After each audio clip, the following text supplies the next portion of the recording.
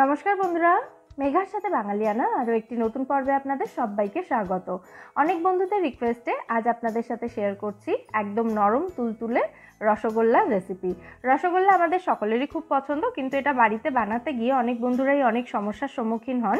তার মধ্যে প্রথম হলো বাড়ির আশেপাশে ফুল ক্রিম দুধ পাওয়া যায় না।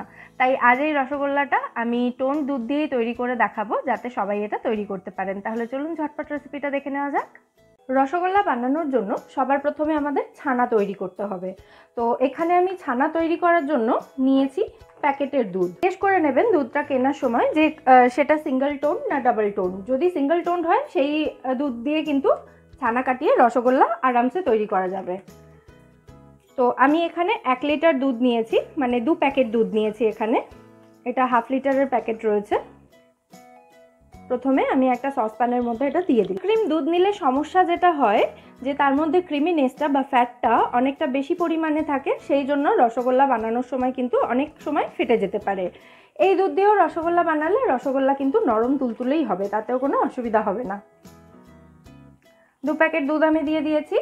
এবার আমি গ্যাসটা অন করে দিচ্ছি, দিয়ে দুধটাকে জাস্ট ফুটে ওঠা পর্যন্ত অপেক্ষা করতে হবে। দেখুন দুধটা ফুটতে শুরু করেছে, ঠিক এই স্টেজেই কিন্তু গ্যাসটা বন্ধ করে দেব, আর এটাকে ফোটানোর দরকার নেই। গ্যাসটা আমি অফ করে দিলাম এখানে। এবার এটাকে একটু ঠান্ডা হতে দেব, মানে 2 থেকে 3 মিনিট মতো এভাবেই এটাকে রেখে দেবো গ্যাস বন্ধ করে, তাতে দুধের টেম্পারেচারটা একটু কমে যাবে। তারপর এর মধ্যে আমি ভিনিগার মেশাবো। প্রায় 2 মিনিট এটাকে আমি রেখে দিয়েছিলাম, এটা একটু ঠান্ডা হয়ে গেছে। এবার এর মধ্যে দেবো আমি ভিনিগার। আমি এখানে 2 টেবিল চামচ ভিনিগার নিয়েছি। এর মধ্যে একটু জল মিশিয়ে তারপর ভিনিগারটা এর মধ্যে আমি দেব। ভিনিগারের মধ্যে আমি সামান্য একটু জল দিয়ে দিলাম, ওই 2 টেবিল চামচ মতোই। এবার এটাকে ভালো করে মিশিয়ে নিয়ে অল্প অল্প করে এই দুধের মধ্যে দিতে থাকবো এবং এটাকে কিন্তু নাড়াচাড়া করতে থাকবো।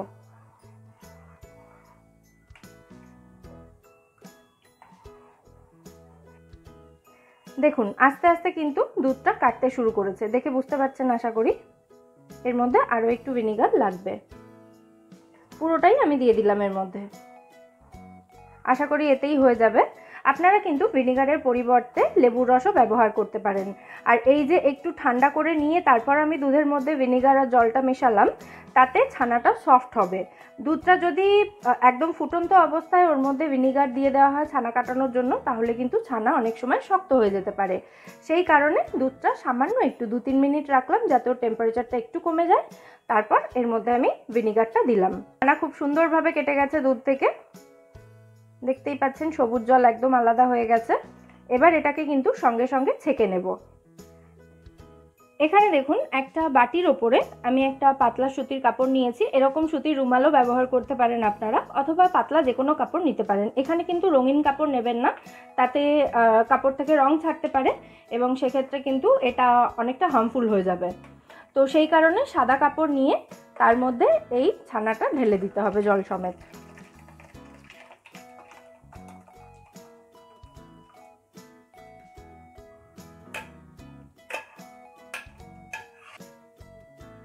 খুব সাবধানে এবার এটাকে আমি তুলে নিচ্ছি।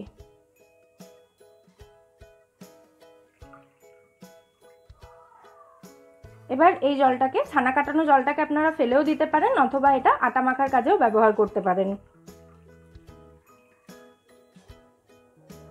ছানা কাটানো জলটা ঢেলে নেওয়ার পর এই বাটিতেই আমি বেশ খানিকটা ঠান্ডা জল নিয়েছি, মানে এটা রুম টেম্পারেচারের জলই আছে। এবার এই জলের মধ্যে এই ছানাটা রেখে ছানাটাকে ভালো করে ধুয়ে নেব। তাতে ভিনিগার বা লেবুর রসের যে টক ভাবটা সেটা কিন্তু চলে যাবে পুরোপুরি। গরম আছে, চাইলে আপনারা চামচ দিয়ে করতে পারেন। আমার অভ্যেস আছে বলে আমি হাত দিয়েই করে দিচ্ছি এটা।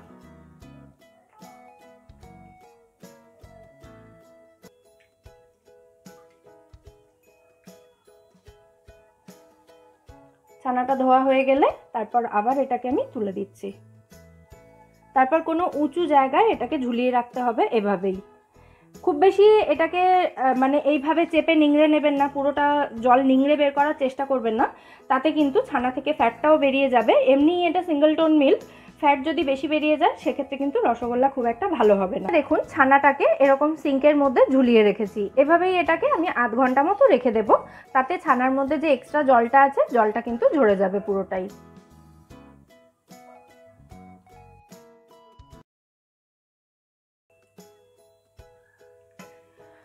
প্রায় 1 ঘন্টা ঝুলিয়ে রাখার পর এবার আমি ছানাটাকে একটা প্লেটের মধ্যে ঢেলে নেব। ছানাটা থেকে যদি ঠিকঠাক জল ঝরে যায় তাহলে দেখবেন রুমালের গায়ে কিন্তু বা যে কাপড়ের মধ্যে ছানাটাকে জড়িয়ে রাখা হয়েছিল খুব একটা বেশি কিন্তু সেই কাপড়ের মধ্যে ছানা লেগে থাকবে না। যেমন দেখছেন প্রায় অনেকটাই পরিষ্কার হয়ে ছানাটা কিন্তু বেরিয়ে এসেছে, তার মানে ছানা থেকে একদম ঠিকঠাক জল ঝরে গেছে। যেটুকু লেগে আছে কাপড়ের গায়ে আমি সেটুকুকেও এই ছানা দিয়ে এভাবে টেনে নিচ্ছি, তাতে সবটাই একদম পরিষ্কার হয়ে প্লেটের মধ্যে চলে আসবে। ছানাটাকে হাত দিয়ে ভেঙে নিলাম। এবার এই ছানাটার মধ্যে দেব আমি 1 চা চামচ মতো ময়দা। ময়দা কিন্তু বেশি দেওয়া যাবে না, 1 চা চামচই যথেষ্ট। এবার এই ছানাটাকে হাতের তালু দিয়ে ভালো করে মথে নিতে হবে, একদম স্মুথ হয়ে যাওয়া পর্যন্ত ছানাটাকে কিন্তু মথে নিতে হবে। দেখুন ঠিক এইভাবে হাতের তালু দিয়ে ঘষে ঘষে ছানাটাকে মথে নিতে হবে। এইভাবে ছানাটা মাখতে আমাদের সময় লাগবে 7 থেকে 8 মিনিট মতো। খুব বেশি মাখার কিন্তু প্রয়োজন নেই, ভালো করে স্মুথ হয়ে গেলেই এটা মাখা বন্ধ করে দিতে হবে। ছানাটা মাখতে মাখতে যখন দেখবেন এই প্লেটের মধ্যে বা যে থালায় মাখছেন সেটার মধ্যে আর খুব একটা বেশি ছানা লেগে নেই, আর আপনার হাতেও সেরকমভাবে ছানা লেগে থাকবে না, অনেকটাই পরিষ্কার হয়ে যাবে, তখন বুঝতে হবে ছানাটা মাখা কিন্তু খুব ভালো মতো হয়ে গেছে। দেখুন ঠিক এইরকমভাবে ছানাটাকে মেখে নিতে হবে। আর কিন্তু যতই মাখি না কেন প্লেটের মধ্যে লেগে যাচ্ছে না বারবার, দেখে বুঝতে পারছেন আশা করি। এর থেকে বেশি কিন্তু আর মাখার প্রয়োজন নেই এটাকে। এবার এই ছানা মাখাটা থেকে আমি ছোট ছোট কয়েকটা বল তৈরি করে নেব রসগোল্লা তৈরি করার জন্য, তবে তার আগে সুগার সিরাপটা বসিয়ে দেব। সুগার সিরাপ তৈরি করার জন্য আমি এরকম একটা বাটি নিয়েছি, বাটির মধ্যে আমি 1 বাটি চিনি নিয়েছি, আর এই 1 বাটি চিনির জন্য আমি দেব 5 বাটি জল। আপনারা চিনিটা গ্রামেও মেপে নিতে পারেন, এখানে কিন্তু 250 গ্রাম মতো চিনি আছে।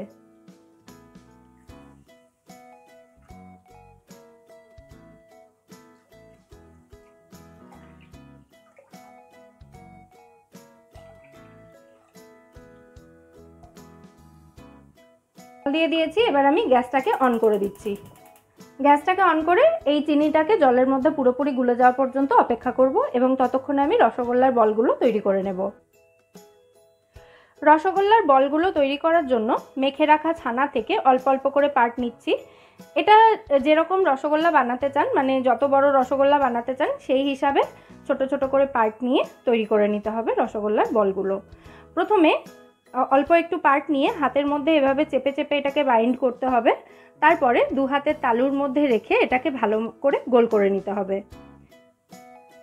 যেন কোনো রকম ক্র্যাক না থাকে, মানে বলটা যাতে কোনো দিক থেকে ফেটে না থাকে সেটা কিন্তু খেয়াল রাখতে হবে।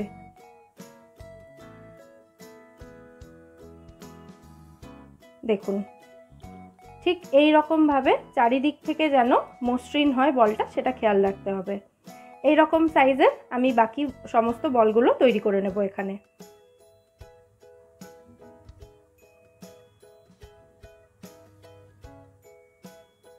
প্রথমে হাতের মধ্যে এভাবে একটু চেপে চেপে, মানে 2 হাতের তালুতে এভাবে একটু চেপে চেপে বলটাকে শেপ দিয়ে নিয়ে তারপরে একটু হালকা হাতে এভাবে ঘুরিয়ে নিলেই দেখবেন খুব সহজেই কিন্তু বলগুলো তৈরি হয়ে যাবে। ব্যাস দেখুন সবকটা রসগোল্লার বল আমি তৈরি করে নিয়েছি এখানে। ওখানে দেখুন আমাদের সুগার সিরাপটাও ফুটে গেছে, মানে চিনিটা জলের মধ্যে গুলে গেছে ভালো মতো। আমি এর মধ্যে 1 টেবিল চামচ মতো দুধ দিয়ে দিচ্ছি, যাতে সুগার সিরাপটা একদম পরিষ্কার হয়ে যায়। চিনিতে যদি নোংরা থাকে তাহলে সেটা ফুটে কিন্তু ওপরে আসবে এই দুধটা দেওয়ার ফলে। দেখুন দুধটা দেওয়ার পর আবার সুগার সিরাপটা ফুটতে শুরু করেছে। এবার ওপর থেকে এই যে ফেনাগুলো হয়েছে এগুলোকে তুলে ফেলে দিতে হবে। সুগার সিরাপের মধ্যে দুধটা দেওয়ার পর যতটা ফেনা উঠেছিল আমি সেগুলোকে ফেলে দিয়েছি, মানে চিনির মধ্যে যা ইমপিউরিটিস ছিল সেগুলো ওই ফেনার মধ্যে উঠে এসেছিল, সেগুলোকে আমি ফেলে দিয়েছি। এবার গ্যাসের ফ্লেমটা আমি মিডিয়াম রেখেছি। আমি এখানে বড় বার্নারে বসিয়েছি, সেই জন্য গ্যাসের ফ্লেমটা মিডিয়াম রেখেছি। আপনারা যদি ছোট বার্নারে এটা করেন তাহলে কিন্তু গ্যাসের ফ্লেমটা একদম হাই রাখতে হবে। আর এই মিডিয়াম ফ্লেমে রেখে আমি রসগোল্লাগুলো মানে রসগোল্লার বলগুলো সমস্তটা সুগার সিরাপের মধ্যে দিয়ে দেব।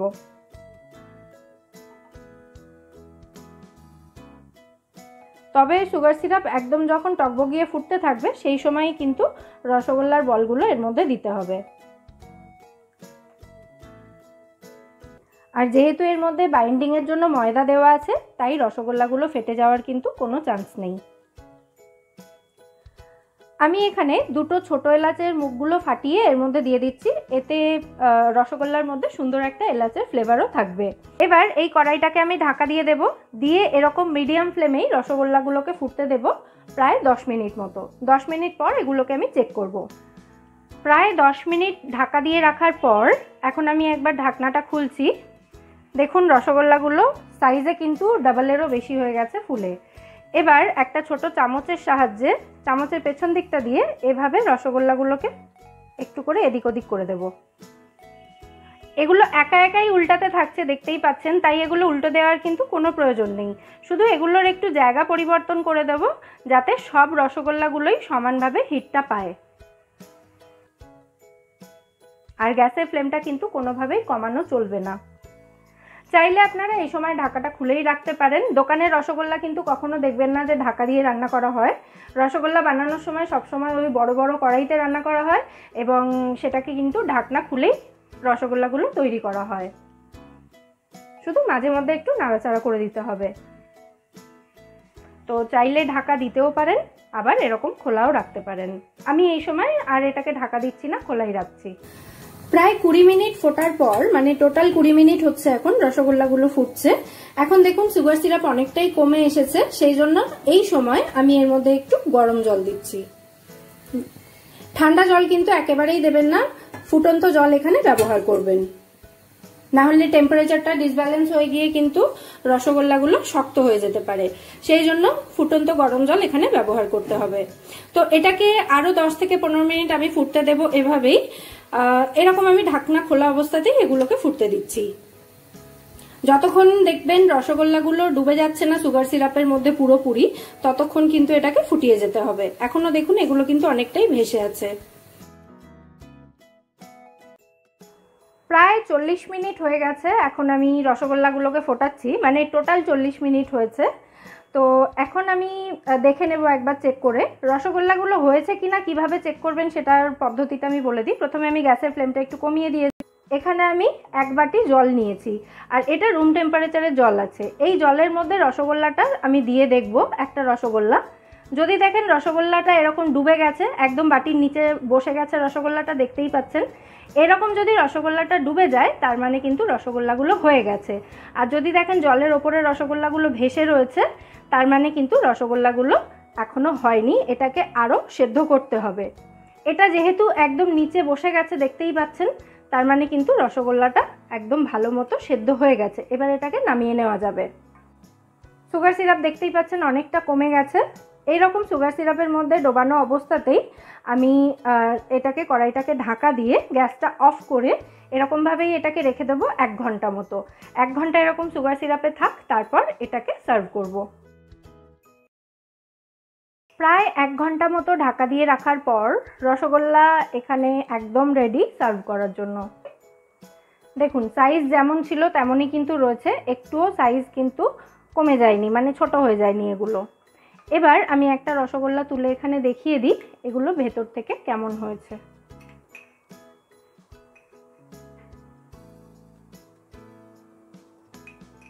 দেখুন সুন্দরভাবে ভেতরে রস ঢুকেছে এবং পুরো নরম তুলতুলে। হাত দিয়ে দেখিয়ে দিই তাহলে আরো ভালো বুঝতে পারবেন আপনারা। দেখুন কত সুন্দর রসটা অ্যাবজর্ব করেছে, দেখতেই পাচ্ছেন। তাহলে এই সমস্ত টিপসগুলো যদি আপনারা ফলো করেন, এরকম দুর্দান্ত রসগোল্লা কিন্তু বাড়িতে আপনারাও তৈরি করে নিতে পারবেন।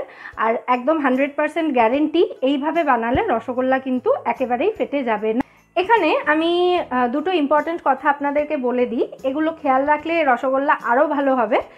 সেটা হচ্ছে, আমি এখানে ছানা কাটানোর জন্য যেরকমভাবে ভিনিগার ব্যবহার করলাম সেরকম ভিনিগার দিয়েই চেষ্টা করবেন ছানাটা কাটানোর, অথবা ছানা কাটানোর যে পাউডার পাওয়া যায় টার্টারিক অ্যাসিড বা এই টাইপের কিছু একটা বলে, তো সেই পাউডার দিয়েও আপনারা ছানা কাটাতে পারেন। লেবুর রস দিয়েও ছানা কাটানো যায়, কিন্তু লেবুর রস দিয়ে ছানা কাটালে যে অসুবিধাটা হয় সেটা হচ্ছে ছানাটা আপনি যতই ধুয়ে নিন না কেন, রসগোল্লা তৈরি করার পর কিন্তু রসগোল্লা থেকে লেবুর একটা গন্ধ থেকেই যাবে, মানে গন্ধটা পাওয়া যাবে। তো সেই কারণে লেবুর রস দিয়ে ছানা না কাটিয়ে ভিনিগার ইউজ করবেন, যেটা সহজলভ্য, হাতের কাছে পাওয়াও যায় সব সময়, এবং সেটা সবথেকে বেটার অপশন। এবার আরেকটা কথা বলি, রসগোল্লাটা চেক করার সময় আমি যেরকম বাটির মধ্যে জল নিয়ে রসগোল্লাটা ডুবিয়ে দেখলাম, সেই রকমভাবে যতক্ষণ না রসগোল্লাটা জলের মধ্যে ডুবে যাবে, মানে যতক্ষণ রসগোল্লা ওপরে ভাসতে থাকবে জলের ওপরে, ততক্ষণ কিন্তু রসগোল্লাটাকে ফুটতে দিতে হবে। রসগোল্লা ভালো মতো সেদ্ধ হয়েছে কিনা সেটা বোঝার জন্য কিন্তু ওই পরীক্ষাটা আমি করেছিলাম। জলের মধ্যে পুরোপুরি ডুবে যাওয়া পর্যন্ত কিন্তু রসগোল্লাটাকে ফোটাতে হবে। এবার ততক্ষণ ফুটতে ফুটতে যদি সুগার সিরাপটা কমে যায় তাহলে কি করবেন, আমি যেরকম একবার এখানে দেখালাম যে জল ফুটিয়ে সেই ফুটন্ত জল সুগার সিরাপের মধ্যে মেশাতে থাকবেন, তাহলে কিন্তু কোনো সমস্যা হবে না, আর সুগার সিরাপটা কমবেও না, বা কমে গেলেও সেটাকে আমরা জল মিশিয়ে বাড়িয়ে নিচ্ছি। তো সেই রকমভাবে আমি কিন্তু এখানে 3 বার জল মিশিয়েছি, মানে গরম জল আমি এখানে 3 বার মিশিয়েছি। বা আপনারা প্রথমেই একটা কাজ করতে পারেন, 1 বাটি যে আমি চিনি নিলাম সেখানে আপনারা 6 বাটি জল ব্যবহার করতে পারেন। আমি যেখানে 5 বাটি ব্যবহার করেছি সেটা 5 বাটি না করে 6 বাটিও ব্যবহার করতে পারেন। তো এই সমস্ত টিপসগুলো যদি খেয়াল রাখেন তাহলে আপনাদের রসগোল্লাও কিন্তু একদম প্রথমবারেই 100% পারফেক্ট রসগোল্লা হবে, আর এর স্বাদ কিন্তু দোকানের রসগোল্লার থেকে অনেক বেটার। আবার একবার আমি দেখিয়ে দিচ্ছি রসগোল্লাগুলো কতটা নরম তুলতুলে হয়েছে, দেখতেই পাচ্ছেন, আর কত সুন্দরভাবে সুগার সিরাপ অ্যাবজর্ব করেছে রসগোল্লাগুলো। তাহলে আপনারাও এইভাবে রসগোল্লা বাড়িতে তৈরি করুন এবং আমায় জানাবেন আজকের এই টিপসগুলো আপনাদের হেল্পফুল বলে মনে হলো কিনা। টিপসগুলো যদি ইউজফুল বলে মনে হয় অবশ্যই ভিডিওটাকে একটা লাইক এবং শেয়ার করবেন। আর যদি আমার চ্যানেলটা এখনও সাবস্ক্রাইব না করে থাকেন, মানে যদি আপনি আমার চ্যানেলে নতুন বন্ধু হন, তাহলে অবশ্যই চ্যানেলটা সাবস্ক্রাইব করার অনুরোধ রইল। ফিরে আসবো নতুন কোনো রেসিপি নিয়ে। সবাই সুস্থ থাকবেন, ভালো থাকবেন এবং সবাইকে খুব ভালো রাখবেন। আজকের মতো এখানেই, টাটা।